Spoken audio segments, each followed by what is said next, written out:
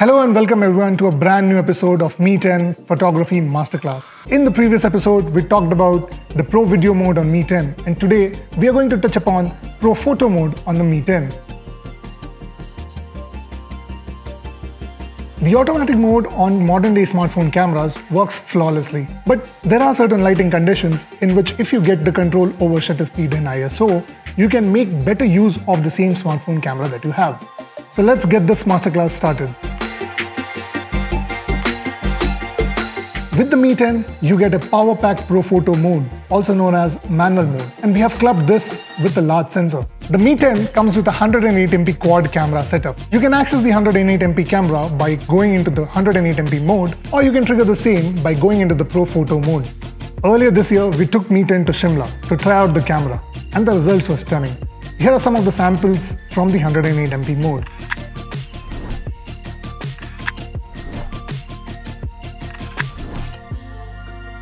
The implementation of night mode on Mi 10 is our finest implementations so far. In the absence of sufficient light, the camera struggles to maintain correct exposure, giving rise to noise in an image. On the Mi 10, we solved this issue to a great extent by making use of the incredible light gathering capability of the large sensor clubbed with computational photography.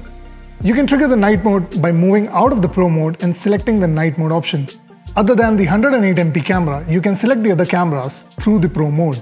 You can switch between different lenses to pick and choose the one that works well for you. Another great feature, and my personal favorite from the DSLRs and professional cameras, is the ability to shoot in RAW mode. On the Mi 10, it's fairly easy to trigger this through the manual mode. The camera sensor outputs pixel level information, which when decoded constitutes an image onto the screen.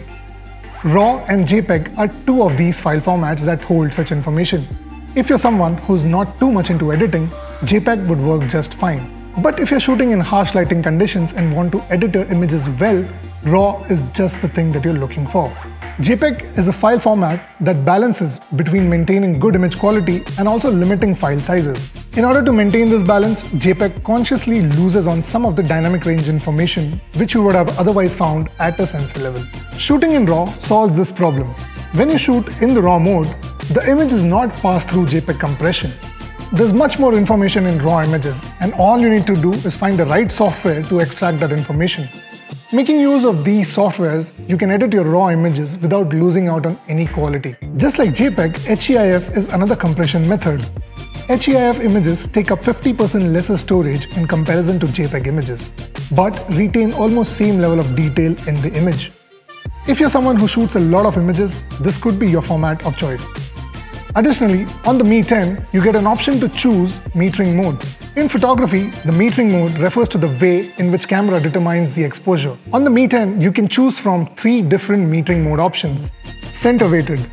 In this system, the meter concentrates on the central 60 to 80% of the scene to set the overall exposure. Frame average. In this metering mode, the camera uses light information from the entire scene and creates an average for the final exposure setting. Spot metering. The camera will measure only a very small area of the scene, 1 to 5% of the viewfinder area. The Mi 10 comes with a bundle of hardware and software features to give you a professional camera experience. So if you're a photography enthusiast like me, you should definitely consider this device. Thank you for watching and stay tuned for the next one. Until then, keep shooting and keep learning. Show me.